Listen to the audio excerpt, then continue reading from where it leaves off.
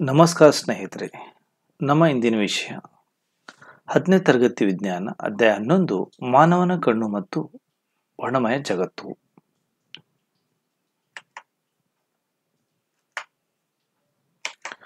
ಅಭ್ಯಾಸದ ಪ್ರಶ್ನೆ ಉತ್ತರಗಳು. ಪ್ರಶ್ನೆ 1.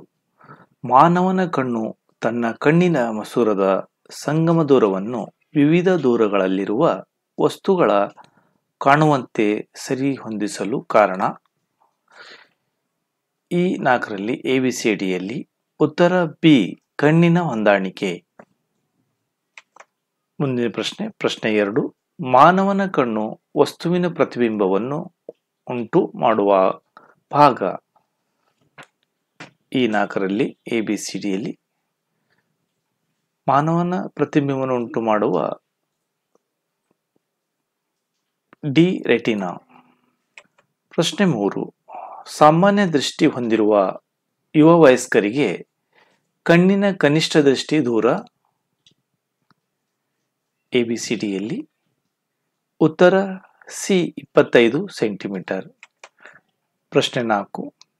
ಕಣ್ಣಿನ ಮಸೂರದ ಸಂಗಮ ದೂರದ ಬದಲಾವಣೆಯಾಗುವ ಕ್ರಿಯೆ ಕಾರಣ. ಈ 4ರಲ್ಲಿ ಸಿಲಿಯರಿ ತಂತುಗಳು. ಪ್ರಶ್ನೆ 5. ಒಬ್ಬ ವ್ಯಕ್ತಿಯು ದೂರದೃಷ್ಟಿ ಸರಿಪಡಿಸಲು -5.5 ಡಯಾಸ್ಟರ್ ಸಾಮರ್ಥ್ಯ ಮಸೂರದ ಅವಶ್ಯಕತೆ ಇದೆ. ಅತ್ಯಂತ ಸಮೀಪ ದೃಷ್ಟಿ ಸರಿಪಡಿಸಲು +1.5 ಡಯಾಸ್ಟರ್ ಸಾಮರ್ಥ್ಯದ ಮಸೂರದ ಅವಶ್ಯಕತೆ ಇದೆ. ಹಾಗಾದರೆ ಯಾವ ಸಂಗಮ ದೂರವುಳ್ಳ ಮಸೂರವು ಈ ಕೆಳಗಿನ ದೋಷಗಳನ್ನು ಸರಿಪಡಿಸಿಕೊಳ್ಳಲು ಬೇಕಾಗಿದೆ? ಅ ದೂರದೃಷ್ಟಿ ಮತ್ತು ಆ ಸಮೀಪ ದೃಷ್ಟಿ. ಉತ್ತರ ಪಿ ಸಾಮರ್ಥ್ಯದ ಮಸೂರ ಸಂಗಮ ದೂರ f ಆದಾಗ p = 1/f ಮೀಟರ್. ದೂರದೃಷ್ಟಿಯನ್ನು ಸರಿಪಡಿಸಲು ಮಸೂರ ಸಾಮರ್ಥ್ಯ p = -5.5 d. ಮಸೂರದ ಸಂಗಮ ದೂರ f = 1/p 1 / -5.5 = -0.181 ಮೀಟರ್. ದೂರದೃಷ್ಟಿಯನ್ನು ಸರಿಪಡಿಸಲು -0.181 ಮೀಟರ್ ಸಂಗಮ ದೂರದ ಮಸೂರವನ್ನು ಉಪಯೋಗಿಸಬೇಕು. ಆ ಸಮೀಪ ದೃಷ್ಟಿಯನ್ನು ಸರಿಪಡಿಸಲು ಮಸೂರದ ಸಾಮರ್ಥ್ಯ p = +1.5 d. ಮಸೂರದ ದೂರ f = 1/p 1/1.5 +0.067 ಮೀಟರ್. ಸಮೀಪ ದೃಷ್ಟಿಯನ್ನು ಸರಿಪಡಿಸಲು +0.667 ಮೀಟರ್ ಸಂಗಮ ದೂರದ ಮಸೂರವನ್ನು ಉಪಯೋಗಿಸಬೇಕು. ಪ್ರಶ್ನೆ 6. ಸಮೀಪ ದೃಷ್ಟಿ ದೂರ ಬಿಂಬುವ ಕಣ್ಣಿನ ಸಮೀಪ ದೃಷ್ಟಿಯ ದೂರ ಬಿಂದು ಕಣ್ಣಿನ ಮುಂದಿನಿಂದ 8 ಸೆಂಟಿಮೀಟರ್ ಆಗಿದೆ. ಯಾವ ಸ್ವಭಾವ ಮತ್ತು ಯಾವ ಸಾಮರ್ಥ್ಯದ ಮಸೂರದಿಂದ ದೋಷ ಸರಿಪಡಿಸಬಹುದು? ವಸ್ತು ದೂರ u = ಅನಂತ ದೂರ. ಪ್ರತಿಬಿಂಬ ದೂರ v = 80 ಸೆಂಟಿಮೀಟರ್. ಸಂಗಮ ದೂರ f ಮಸೂರ ಸೂತ್ರ ಪ್ರಕಾರ f = -80 ಸೆಂಟಿಮೀಟರ್ -0.8 ಮೀಟರ್. ಮಸೂರ ಸಾಮರ್ಥ್ಯ p = 1/f 1/-0.8 -1.25 d. -1.25 d ಸಾಮರ್ಥ್ಯ ನಿಮ್ನ ಮಸೂರದಿಂದ ದೋಷವನ್ನು ಸರಿಪಡಿಸಬಹುದು. ಪ್ರಶ್ನೆ 7. ದೂರದೃಷ್ಟಿಯ ಪರಿಹಾರ ಮಾಡುವ ರೇಖಾಚಿತ್ರ ಬರೆಯಿರಿ. ದೂರದೃಷ್ಟಿಯುಳ್ಳ ಕಣ್ಣಿನ ಸಮೀಪ ಬಿಂದು 1 ಮೀಟರ್ ದೋಷ ಪರಿಹರಿಸಲು ಬೇಕಾದ ಮಸೂರ ಸಾಮರ್ಥ್ಯ ಎಷ್ಟು? ಸಾಮಾನ್ಯ ಕಣ್ಣಿನ ಕನಿಷ್ಠ ದೃಷ್ಟಿ ದೂರ 25 ಸೆಂಟಿಮೀಟರ್ ಎಂದು ಭಾವಿಸಿ. ಉತ್ತರ ದೂರದೃಷ್ಟಿ ಪರಿಹಾರ ಮಾಡುವ ರೇಖಾಚಿತ್ರ ಪಿನ್ ಮಸೂರು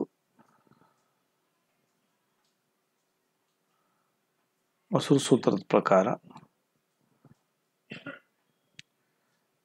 33.3 0.33 ಮಸೂರ ಸಾಮರ್ಥ್ಯ p = 1/f 1/0.33 +3.0 d. +3.0 d ಸಾಮರ್ಥ್ಯದ ಪಿನ್ ಮಸೂರು ಬಳಕೆಯಿಂದ ಈ ದೋಷವನ್ನು ನಿವಾರಿಸಬಹುದು. ಪ್ರಶ್ನೆ 8. ಸಾಮಾನ್ಯ ಕಣ್ಣುಗಳಿಂದ 25 ಸೆಂಟಿಮೀಟರ್ಗಿಂತ ಹತ್ತಿರದಲ್ಲಿ ವಸ್ತುಗಳನ್ನು ಸ್ಪಷ್ಟವಾಗಿ ನೋಡಲು ಏಕೆ ಸಾಧ್ಯವಿಲ್ಲ? ಉತ್ತರ ಸಾಮಾನ್ಯ ಕಣ್ಣುಗಳಿಂದ 25 ಸೆಂಟಿಮೀಟರ್ಗಿಂತ ಹತ್ತಿರದಲ್ಲಿ ವಸ್ತುಗಳನ್ನು ಸ್ಪಷ್ಟವಾಗಿ ನೋಡಲು ಸಾಧ್ಯವಿಲ್ಲ. ಏಕೆಂದರೆ ಕಣ್ಣಿನ ಸಿಲಿರಿಯು ಸ್ನಾಯುಗಳ ಹಿಗ್ಗುವುದಿಲ್ಲ. 25 ಸೆಂಟಿಮೀಟರ್ಗಿಂತ ಹತ್ತಿರದಲ್ಲಿ ವಸ್ತುಗಳನ್ನು ನೋಡುವಾಗ ಅವು ಮುಸುಕಾಗಿ ಕಾಣುತ್ತವೆ ಮತ್ತು ಕಣ್ಣಿಗೆ ಒತ್ತಡವನ್ನು ಉಂಟು ಮಾಡುತ್ತವೆ. ಪ್ರಶ್ನೆ 9. ನಾವು ಕಣ್ಣಿನಿಂದ ವಸ್ತುವಿನ ದೂರವನ್ನು ಹೆಚ್ಚಿಸಿದಾಗ ಕಣ್ಣಿನಲ್ಲಿ ಅದರ ಪ್ರತಿಬಿಂಬ ದೂರ ಏನಾಗುತ್ತದೆ? ಉತ್ತರ: ಕಣ್ಣಿನ ಗಾತ್ರವು ಹೆಚ್ಚು ಅಥವಾ ಕಡಿಮೆ ಆಗದ ಕಾರಣ ಪ್ರತಿಬಿಂಬದ ದೂರದಲ್ಲಿ ಯಾವುದೇ ಬದಲಾವಣೆ ಆಗುವುದಿಲ್ಲ. ಅಂದರೆ ವಸ್ತುವಿನ ದೂರವು ಹೆಚ್ಚಾದಂತೆ ಕಣ್ಣಿನಲ್ಲಿ ಉಂಟಾಗುವ ಅದರ ಪ್ರತಿಬಿಂಬದ ದೂರದಲ್ಲಿ ಯಾವುದೇ ಬದಲಾವಣೆ ಉಂಟಾಗುವುದಿಲ್ಲ. ವಸ್ತುವಿನ ದೂರದಲ್ಲಿ ಉಂಟಾದ ಬದಲಾವಣೆಯನ್ನು ಕಣ್ಣಿನ ಮಸೂರ ತನ್ನ ಸಂಗಮ ದೂರದಲ್ಲಿ ಬದಲಾವಣೆಯನ್ನು ಉಂಟು ಮಾಡುವ ಮೂಲಕ ಪ್ರತಿಬಿಂಬವು ಯಾವಾಗಲೂ ರೆಟಿನಾದ ಮೇಲೆ ಬೀಳುವ ಹಾಗೆ ಮಾಡುತ್ತದೆ. ಪ್ರಶ್ನೆ 10. ನಕ್ಷತ್ರಗಳು ಮಿನುಗುವುದೇಕೆ? ಉತ್ತರ: ನಕ್ಷತ್ರಗಳು ತಮ್ಮ ಸ್ವಂತ ಬೆಳಕನ್ನು ಹೊರಸೂಸುತ್ತವೆ ಮತ್ತು ಮಿನುಗುತ್ತವೆ. ವಾಯುಮಂಡಲದಲ್ಲಿ ಬೆಳಕಿನ ವಕ್ರೀಭವನದಿಂದ ನಕ್ಷತ್ರಗಳು ಮಿನುಗುತ್ತವೆ. ನಕ್ಷತ್ರಗಳು ನಮ್ಮಿಂದ ಬಹಳ ದೂರದಲ್ಲಿವೆ, ಆದ್ದರಿಂದ ಅವುಗಳಿಂದ ಬರುವ ಬೆಳಕು ಅಂದಾಜು ಬಿಂದು ಗಾತ್ರದ ಬೆಳಕಿನ ಮೂಲಗಳಂತೆ ಕಾಣುತ್ತದೆ. ನಕ್ಷತ್ರಗಳಿಂದ ಬರುವ ಬೆಳಕು ಭೂಮಿಯ ವಾಯುಮಂಡಲದಲ್ಲಿ ಪ್ರವೇಶಿಸಿದಾಗ ಭೂಮಿಯನ್ನು ತಲುಪುವುದನ್ನು ಮುನ್ನ ಅದು ಸತತವಾಗಿ ವಕ್ರೀಭವನಕ್ಕೆ ಒಳಗಾಗುತ್ತದೆ. ವಾಯುಮಂಡಲದಿಂದ ವಕ್ರೀಭವಿಸಲ್ಪಟ್ಟ ನಕ್ಷತ್ರದ ಬೆಳಕು ನಮ್ಮ ಸಮೀಪಕ್ಕೆ ಬಂದಾಗ ಅದು ಹೆಚ್ಚು ಪ್ರಕಾಶಮಾನವಾಗಿರುತ್ತದೆ. ಆದ್ದರಿಂದ ನಕ್ಷತ್ರಗಳು ಮಿನುಗುತ್ತವೆ. ಪ್ರಶ್ನೆ 11. ಗ್ರಹಗಳು ಏಕೆ ಮಿನುಗುವುದಿಲ್ಲ ಎಂದು ವಿವರಿಸಿ. ಉತ್ತರ: ಗ್ರಹಗಳು ಭೂಮಿಗೆ ಬಹು ಹತ್ತಿರದಲ್ಲಿರುವೆ ಮತ್ತು ವಿಸ್ತರಿಸಿದ ಬೆಳಕಿನ ಮೂಲಗಳಂತೆ ಕಾಣುತ್ತವೆ. ನಾವು ಒಂದು ಗ್ರಹವನ್ನು ಹಲವಾರು ಬಿಂದು ಗಾತ್ರದ ಬೆಳಕಿನ ಮೂಲಗಳ ಒಂದು ಸಂಗ್ರಹ ಎಂದು ಭಾವಿಸಿದರೆ, ಒಟ್ಟು ಎಲ್ಲಾ ಬಿಂದುಗಳಿಂದ ನಮ್ಮ ಕಣ್ಣನ್ನು ತಲುಪುವ ಬೆಳಕಿನ ವ್ಯತ್ಯಾಸ ಎಲ್ಲಾ ಬಿಂದುಗಳ ಬೆಳಕಿನ ಸರಾಸರಿ ಹತ್ತಿರವಾಗುತ್ತದೆ. ಇದರಿಂದ ಗ್ರಹಗಳ ಮಿನುಗುವಿಕೆ ಶೂನ್ಯವಾಗಿದೆ. ಪ್ರಶ್ನೆ 12. ಸೂರ್ಯನು ಮುಂಜಾನೆ ಕೆಂಪಾಗಿರಲು ಕಾರಣವೇನು? ಉತ್ತರ: ಮುಂಜಾನೆ ಸಮಯದಲ್ಲಿ ಸೂರ್ಯನ ಕಿರಣಗಳು ತಮ್ಮನ್ನು ತಲುಪಲು ಭೂಮಿಯ ವಾಯುಮಂಡಲದಲ್ಲಿ ಬಹಳ ದೂರ ಕ್ರಮಿಸಬೇಕು. ಈ ಸಂದರ್ಭದಲ್ಲಿ ಕಡಿಮೆ ತರಂಗಾಂತರವಿರುವ ಬೆಳಕಿನ ಕಿರಣವು ಹೆಚ್ಚು ಚದುರುತ್ತವೆ ಮತ್ತು ಹೆಚ್ಚು ತರಂಗಾಂತರವಿರುವ ಬೆಳಕಿನ ಕಿರಣವು ತಮ್ಮನ್ನು ತಲುಪುತ್ತದೆ. ನೀಲಿ ಬಣ್ಣ ಕಡಿಮೆ ತರಂಗಾಂತರವನ್ನು ಹೊಂದಿದೆ ಮತ್ತು ಕೆಂಪು ಬಣ್ಣವು ಅಧಿಕ ತರಂಗಾಂತರವನ್ನು ಹೊಂದಿದೆ. ಆದ್ದರಿಂದ ಮುಂಜಾನೆ ಸಮಯದಲ್ಲಿ ಸೂರ್ಯ ಕೆಂಪಾಗಿ ಕಾಣುತ್ತಾನೆ. ಪ್ರಶ್ನೆ 12. ಸೂರ್ಯನ ಮುಂಜಾನೆ ಕೆಂಪಾಗಿರಲು ಕಾರಣವೇನು? ಸೂರ್ಯನ ಮುಂಜಾನೆ ಕೆಂಪಾಗಿರಲು ಕಾರಣವೇನು ಅಂದರೆ, ಮುಂಜಾನೆ ಸಮಯದಲ್ಲಿ ಸೂರ್ಯನ ಕಿರಣಗಳು ತಮ್ಮನ್ನು ತಲುಪಲು ಭೂಮಿಯ ವಾಯುಮಂಡಲದಲ್ಲಿ ಬಹಳ ದೂರ ಕ್ರಮಿಸಬೇಕು. ಈ ಸಂದರ್ಭದಲ್ಲಿ ಕಡಿಮೆ ತರಂಗಾಂತರವಿರುವ ಬೆಳಕಿನ ಕಿರಣವು ಹೆಚ್ಚು ಚದುರುತ್ತವೆ ಮತ್ತು ಹೆಚ್ಚು ತರಂಗಾಂತರವಿರುವ ಬೆಳಕಿನ ಕಿರಣವು ತಮ್ಮನ್ನು ತಲುಪುತ್ತದೆ. ನೀಲಿ ಬಣ್ಣವು ಕಡಿಮೆ ತರಂಗಾಂತರವನ್ನು ಹೊಂದಿದೆ ಮತ್ತು ಕೆಂಪು ಬಣ್ಣವು ಅಧಿಕ ತರಂಗಾಂತರವನ್ನು ಹೊಂದಿದೆ. ಆದ್ದರಿಂದ ಮುಂಜಾನೆ ಸಮಯದಲ್ಲಿ ಸೂರ್ಯ ಕೆಂಪಾಗಿ ಕಾಣುತ್ತಾನೆ. ಪ್ರಶ್ನೆ 13. ಗಗನಯಾತ್ರಿಗೆ ಆಕಾಶವು ನೀಲಿಯಾಗಿ ಕಾಣದೆ ಕಪ್ಪಾಗಿ ಕಾಣಲು ಕಾರಣವೇನು? ಉತ್ತರ: ಗಗನಯಾತ್ರಿಯು ಅತಿ ಎತ್ತರದಲ್ಲಿ ಹಾರುತ್ತಿರುವಾಗ ಆ ಎತ್ತರದಲ್ಲಿ ವಾಯುಮಂಡಲದಲ್ಲಿರುವುದಿಲ್ಲ ಮತ್ತು ಬೆಳಕಿನ ಚದುರುವಿಕೆಯು ಉಂಟಾಗುವುದಿಲ್ಲ. ಈ ಬೆಳಕು ಚದುರುವ ಕಾರಣ ಗಗನಯಾತ್ರಿ ಕಣ್ಣಿಗೆ ಯಾವುದೇ ಬೆಳಕು ಬೀಳುವುದಿಲ್ಲ ಮತ್ತು ಆಕಾಶವು ಕಪ್ಪಾಗಿ ಕಾಣುತ್ತದೆ. ಪಠ್ಯಪುಸ್ತಕದಲ್ಲಿ ಬರುವ ಹೆಚ್ಚಿನ ಪ್ರಶ್ನೆಗಳು. ಪ್ರಶ್ನೆ 1. ಕಣ್ಣಿನ ಹೊಂದಾಣಿಕೆ ಎಂದರೇನು? ಉತ್ತರ: ಕಣ್ಣಿನ ಮಸೂರವು ತಂತುಗಳಲ್ಲಿ ಜೇಲಿಯಂತಹ ವಸ್ತುಗಳಿಂದ ಕೂಡಿದೆ. ಇದರ ವಕ್ರತೆಯನ್ನು ಸಿಲಿಯರಿ ಸ್ನಾಯುಗಳಿಂದ ಸ್ವಲ್ಪ ಮಟ್ಟಿಗೆ ಮಾರ್ಪಡಿಸಬಹುದು. ಕಣ್ಣಿನ ಮಸೂರದ ವಕ್ರತೆ ಬದಲಾವಣೆಯಿಂದ ಅದರ ಸಂಗಮ ದೂರವನ್ನು ಬದಲಾಯಿಸಬಹುದು. ಸ್ನಾಯುಗಳು ವಿಶ್ರಾಂತಗೊಂಡಾಗ ಮಸೂರವು ತೆಳ್ಳಗಾಗುತ್ತದೆ ಮತ್ತು ಸಂಗಮ ದೂರ ಹೆಚ್ಚಾಗುತ್ತದೆ. ಇದರಿಂದ ದೂರದ ವಸ್ತುಗಳನ್ನು ಸ್ಪಷ್ಟವಾಗಿ ನೋಡಬಹುದು. ನೀವು ಕಣ್ಣಿನ ಹತ್ತಿರ ವಸ್ತುಗಳನ್ನು ನೋಡುವಾಗ ಕಣ್ಣಿನ ಸಿಲಿಯರಿ ಸ್ನಾಯುಗಳು ಕುಗ್ಗುತ್ತವೆ. ಇದರಿಂದ ಕಣ್ಣಿನ ಮಸೂರ ವಕ್ರತೆ ಹೆಚ್ಚಾಗುತ್ತದೆ. ಆಗ ಕಣ್ಣಿನ ಮಸೂರವು ದಪ್ಪಾಗುತ್ತದೆ. ಅದರ ಪರಿಣಾಮವಾಗಿ ಕಣ್ಣಿನ ಸಂಗಮ ದೂರ ಕಡಿಮೆಯಾಗುತ್ತದೆ ಮತ್ತು ಹತ್ತಿರದ ವಸ್ತುಗಳ ಸ್ಪಷ್ಟವಾಗಿ ಗೋಚರಿಸುತ್ತದೆ. ಈ ರೀತಿ ತನ್ನ ಮಸೂರದ ಸಂಗಮ ದೂರವನ್ನು ಹೊಂದಾಣಿಕೆ ಮಾಡುವ ಕಣ್ಣಿನ ಮಸೂರದ ಸಾಮರ್ಥ್ಯವನ್ನು ಕಣ್ಣಿನ ಹೊಂದಾಣಿಕೆ ಎನ್ನುವರು. ಪ್ರಶ್ನೆ 2. ಸಮೀಪದ ದೃಷ್ಟಿಯುಳ್ಳ ಒಬ್ಬ ವ್ಯಕ್ತಿಯು 1.2 ಮೀಟರ್ಗಿಂತ ಹೆಚ್ಚಿನ ದೂರದಲ್ಲಿರುವ ವಸ್ತುವನ್ನು ಸ್ಪಷ್ಟವಾಗಿ ನೋಡಲು ಸಾಧ್ಯವಿಲ್ಲ. ಈ ವ್ಯಕ್ತಿ ದೃಷ್ಟಿ ಪುನರ್ ಸ್ಥಾಪಿಸಲು ಬಳಸುವ ಸರಿಪಡಿಸುವ ಮಸೂರ ಯಾವುದು?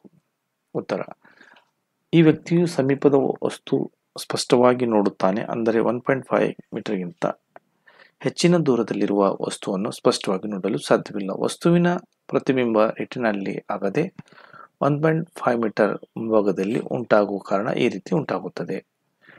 ರೆಟಿನಾ ಸೂಕ್ತ ನಿಮ್ನ ಮಸೂರವನ್ನು ಉಪಯೋಗಿಸಿ ಈ ದೋಷವನ್ನು ನಿವಾರಿಸಬಹುದು. ರೆಟಿನಾ. ಪ್ರಶ್ನೆ 3. ಸಾಮಾನ್ಯ ದೃಷ್ಟಿ ಉಳ್ಳವರಿಗೆ ಸಮೀಪ ಬಿಂದು ಮತ್ತು ದೂರ ಬಿಂದುಗಳಾಗಿವೆ. ಉತ್ತರ. ಸಾಮಾನ್ಯ ದೃಷ್ಟಿ ಉಳ್ಳವರಿಗೆ ಸಮೀಪ ಬಿಂದು 25 ಸೆಂಟಿಮೀಟರ್ ಆಗಿದೆ ಮತ್ತು ದೂರ ಬಿಂದು ಅನಂತ ದೂರ ಆಗಿದೆ. ಕಣ್ಣಿಗೆ ವಸ್ತುವು ಸ್ಪಷ್ಟವಾಗಿ ಹಾಗೂ ಮತ್ತು ಒತ್ತಡರಹಿತವಾಗಿ ಕಾಣುವ ಕನಿಷ್ಠ ದೂರವನ್ನು ಸಮೀಪ ಬಿಂದು ಎಂದು ಎನ್ನುವರು.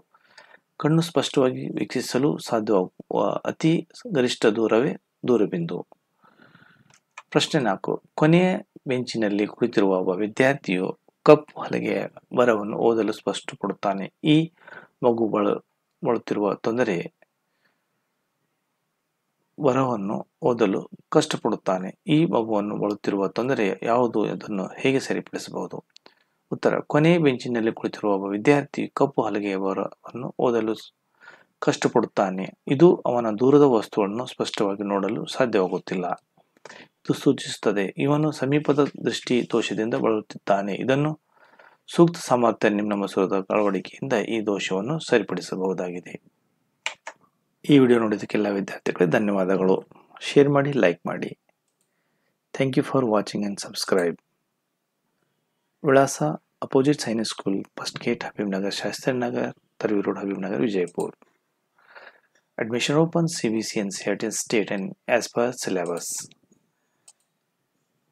Summer vacation classes ಬೇಸಿಗೆ ರಜೆ ತರಗತಿಗಳು and regular classes CBC and NCERT state as per syllabus.